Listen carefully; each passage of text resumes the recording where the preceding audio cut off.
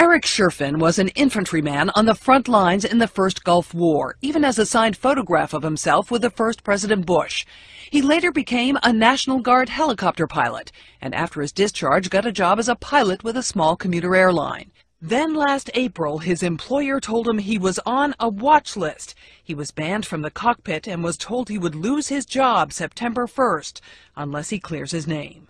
My entire career depends on me getting off this list. I probably won't be able to get a job anywhere else in the world having this mark that I'm on this list, this undetermined list.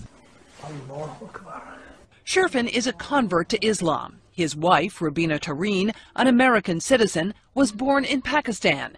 She sells Islamic books and DVDs.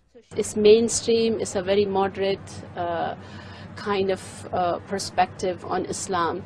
They have both been delayed at airports and borders, told by security personnel they are on a list. Are you guys terrorists? No. No.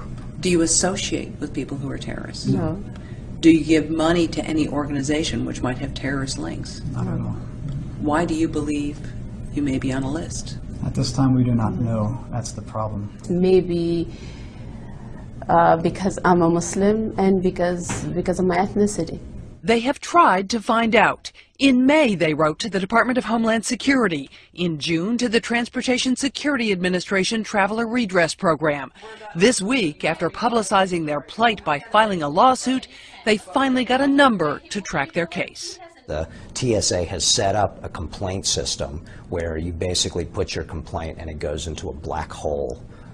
And you get no response, you get nowhere, and bottom line is it is not the kind of effective process that the Constitution demands when the government is going to take away your life